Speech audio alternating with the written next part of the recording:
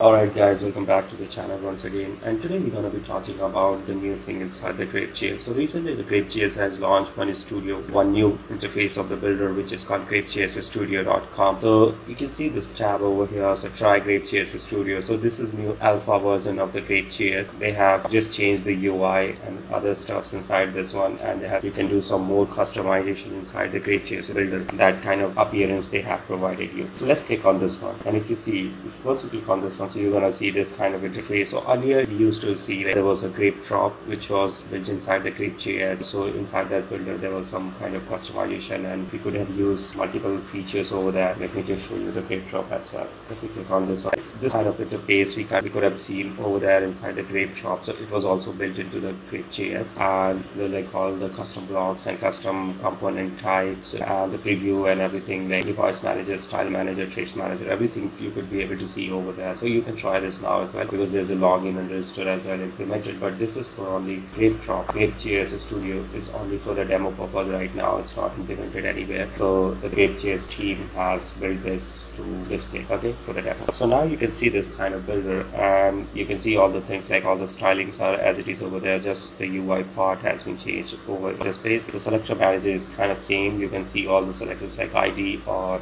ID you're gonna be seeing inside over here, like at this place. So you can change the ID over here, but the selector like clauses and all, and the state like hover state or active states, you can change it from here. So it's kind of not much different over here, but yeah, you can see this one. So this is the new feature, like you can rename, duplicate or delete the selector from here, okay. And this is your canvas area where you can just design your page of the website, and you see one more option over here. So now you can edit the multiple pages inside a single website. Like you can just load the single website with the multiple pages, and you can just edit over here. So what you have to do, just need to click on this one. So it will keep on adding all the pages, like in the one website, how many pages gonna be coming. So all the pages gonna be loaded over here, and you can just, once you finish with the editing part, so you can just click on and save it from here, okay. And you can export the whole project from here as well. And this is your layer manager, so you can see all the layers of the HTML elements inside the body, okay. And this is your block manager, which you can see over here. So all the multiple kind of blocks are loading over here, like column and rows, sections, divider, heading, and tag, images, all the things. So these are the kind of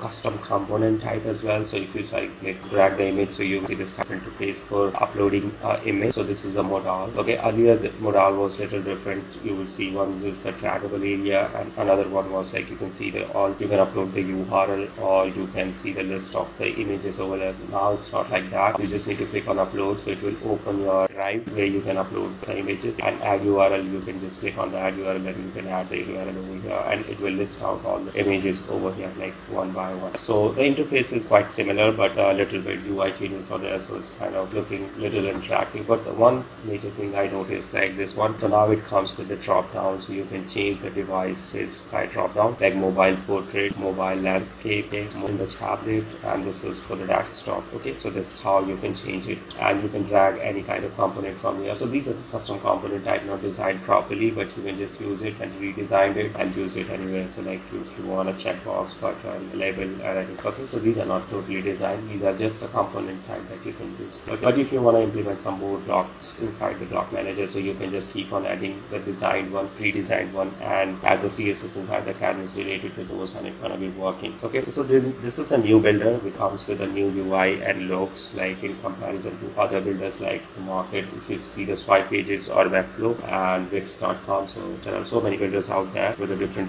kind of features. Like Webflow is quite popular, but this one is a kind of look good according to the builder, and you can do the customizer as well. Like you can change the color and styles, everything of this Grapesjs is kind of really easy right now if you have like better understanding of this Grapesjs library, okay. So this is the new update from my side. Like I just recently saw this Grapesjs Studio, so I just wanted to share with you guys, and let me know how you like it. And in the coming videos we're gonna be digging a little deeper into the Grapesjs library, and we're gonna be looking at how the new things gonna be working out. Like we're gonna be implementing some component types and their relatable traits, which gonna be loading over here inside the properties, okay. So component type providers one kind of really wonderful feature, like if you make any changes from the trait, so you can just track those events as well, like on change event, on click event, and on those kind of things, okay. So we're gonna be looking at those, and this is a kind of main feature from the traits. And if you want to load this custom trait inside the any kind of element type, so you can can just load it by the tag name, selector name, or ID. Okay, so I have already made a video on that, but I didn't get so much response on that, so that's why I'm gonna be creating a new one, and we're gonna be looking into that. So I'll meet you in the next video, and until then, like, just